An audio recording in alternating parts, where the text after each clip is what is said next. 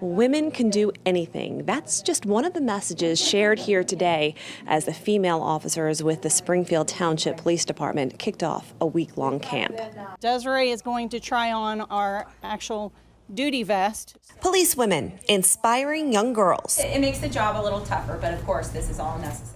Life in general can be tough, so to make it a little easier, these Springfield Township officers are dedicating this week to empowering young ladies in their community. So that we can build better relationships with, different girls from Finneytown, Mount Healthy, and all the school districts that we cover here in Springfield Township. To start, the officers took off their uniforms so the girls could see who they are behind the badge. Society tries to make it out to seem like things are different since they're police officers, and I think that it's kind of cool to see that they're people too, just like us. Then they called in Captain Kevin Richards with the fire department to kick off a life-saving lesson. Am I on the beat?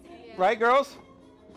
That's how fast I want to push. And give the girls a hands-on experience. That is a nice, good pace. Good. Trustee Christy Dukes-Davis even popped in to share a personal yet motivational story of how she was born to a teen mom. I was supposed to be living in poverty.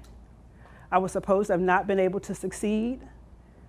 But today I'm standing here in front of you as trustee of Springfield Township. Her advice, believe in yourself. If I can do it, you guys can do it. Throughout the week, these girls will learn how to cook, rewire an electrical outlet, conduct themselves during an interview, and much more to help guide them down a positive path. That's our hopes, is that, if they can take at least one thing from the program that helps them be successful in the future, then we've done what we've aimed to do. Yes, I'm going to show everyone what I learned.